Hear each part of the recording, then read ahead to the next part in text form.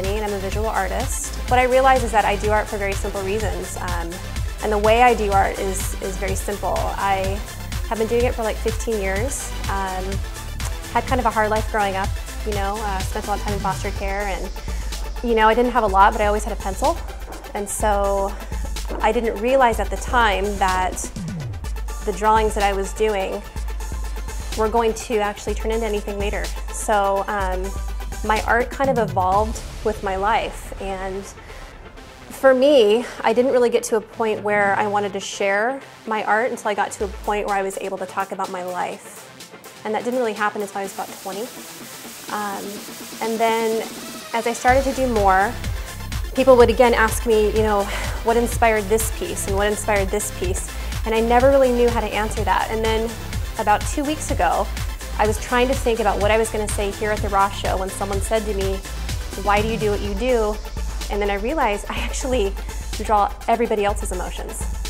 So the pictures that I do are usually something to do with either humanity or people's emotions immediately around me, or just the empathy I feel sometimes for people ends up coming out on paper. I'm kind of a disaster in conversation talking about feelings, but I seem to do it okay when I'm putting it on paper. And then as far as like, you know, where I want my art to go, if I wanted to be rich, then I would have been a doctor.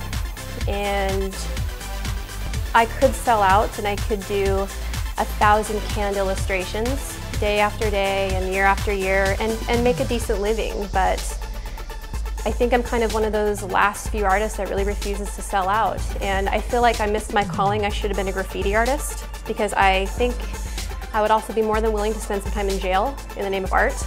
But I'm a parent, so that doesn't really work out anymore. So, and then, you know, I just wanted to say about Raw. The call that I got from Raw was the first phone call that I actually listened to the voicemail message about 10 times, because Karen, the director here, had said, you know, I've never seen anything like what you do before. And then I actually told my husband, this is what it means to be successful as an artist. It has nothing to do with not stressing about the rent and trying to figure out how I'm gonna, you know, pay the bills for the next week. It's when someone notices you. And so I've been noticed. I'm SHERISE McKINNEY and I'm a Raw artist.